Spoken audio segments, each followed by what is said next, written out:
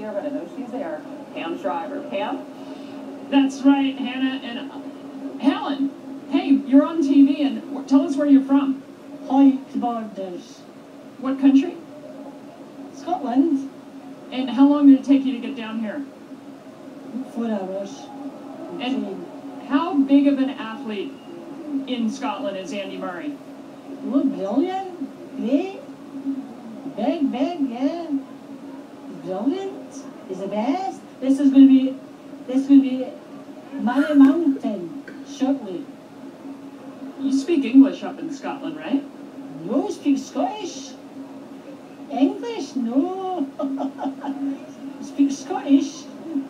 And tell me, for the last 15 years, 7 times a British male has lost in the semi-final, disappointing this Henman Hill and thousands and millions watching TV. Can Andy Murray do it this year?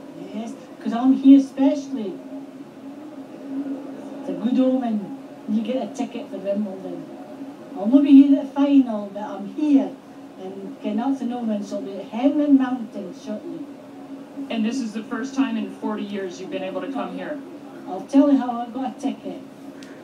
Quickly, Helen. My son had 2 daughters, and he made them go to the tennis club, so they're eligible for tickets. So they got a ticket, they apply for tickets, and can they give them to me? I'll tell you what, there's actually a lot of Scots out here on a packed Henman Hill. Hannah, did you understand any of that? Pam, I think you